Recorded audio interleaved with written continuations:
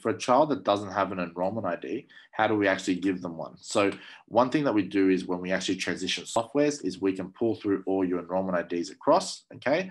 Populate this list here, and you would have instructions on it if you in that stage.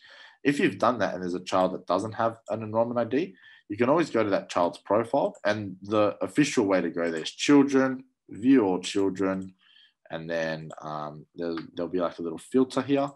You can search that particular child, in this case, Constable, right? And then click on their name, okay?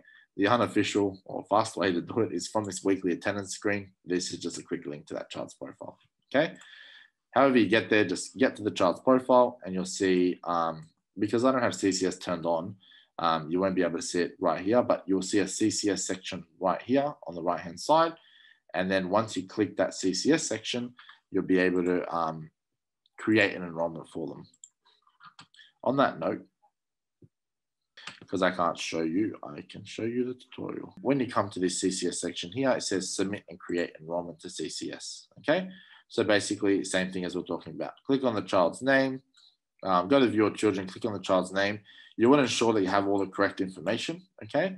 And then you'll just go into that CCS tab that I was talking about, which I don't have. Put in the arrangement type, if it's like CWA or RA. Make sure you have the correct information for the primary carer as well. And then you'll just go to the bottom and you'll create new enrollment to CCS. And it'll look something like this here, okay?